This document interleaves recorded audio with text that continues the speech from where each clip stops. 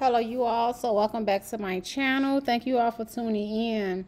So here today I am going to show you all how I prepare my images for sublimation. So someone hit me up and requested that I do a tutorial showing how they can set everything up. So I do use Photoshop. So here I am going to open Photoshop. Alright, so create new. And depending on your image size or your canvas size, that's going to determine the size of your the size of your canvas. So here you can change the size if you want, but I'm going to just stick with 8.5 by 11 because I'm just going to do a tumbler. So I always keep my resolution at 600. I never change anything over here. I just keep it as is. All right, so create new. I'm going to go to File, Open, and I'm going to do MK. All right, you all, you may hear my toddler in the background. I'm trying to keep her busy with Cocoa Melon. So I'm going to do this MK tumbler. So open this. All right, here we go. So I'm going to change the image size. So for my tumbler size, I always do 9.3 by 8.15. And of course, when it comes to tumblers, they can all be different sizes, even though the capacity may be 20 ounce or 30 ounce. They can be different sizes, so make sure you measure your tumblers. So I am going to have to flip the entire image, but before I do that, I want to add another layer. So I'm going to go to File, Open, and I want to add a lady onto this tumbler. So let's see, I want her to wear either blue or black. Let me see who I can get to first.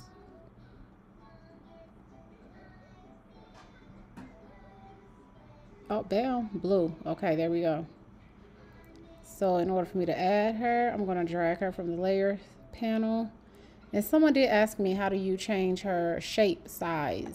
I'm sorry, as far as making her slimmer or taller or whoever. So I go to Edit, Free Transform, and here I can make her taller because I want her to be a little taller.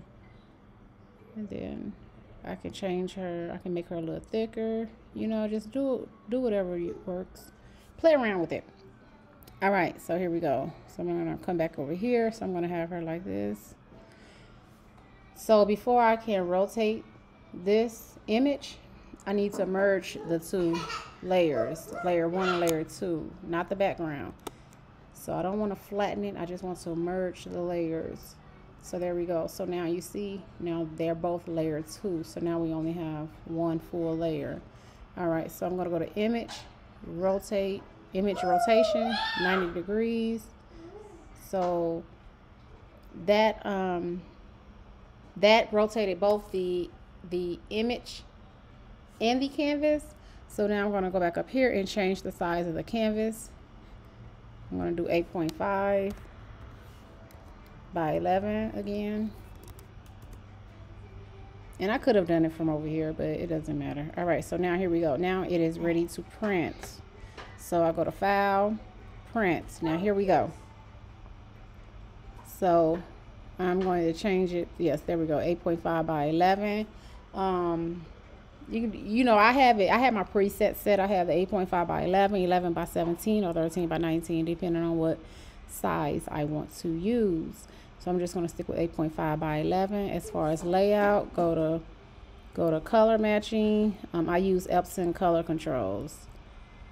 Paper handling, not really important, but I just have it set on automatic. Cover page, no cover page. We don't even need to go through all these. Okay, print settings. Here we go. So I use premium presentation paper mats, and it's depending on what paper you're using, because right now in my printer I have Crafting Besties. So this is why I have it on premium presentation paper matte and best quality. However, when I use Blanks Galore, I have it on plain. I use plain bright white paper and best quality. So it just depends on what paper you're using and what the recommended settings are for that paper. And then I'm going to mirror my image. All right, so that's my print settings. Now here we go, color options. These are my color options that I use. So I do Adobe RGB 2.2 and I keep everything on 0. However, when I am printing red, I change it everything. I'm sorry, not everything, but I change my brightness, contrast, and saturation to -5, and then I hit save and print from there. And I only do that for my reds in order to get a more deeper looking red, because I don't know, for some reason when it comes to reds and sublimation, sometimes they want to look pink, sometimes they want to look orange, and I try to get them to look as red can get. So because this is blue, I'm just going to keep this on 0, and then just save everything and then hit print, and then everything is good to go. So I hope you all got something from this video. Please feel free to ask any questions that you may have. But as always, I definitely appreciate you all. Please feel free to like, comment, share, and subscribe. Thank you. Bye.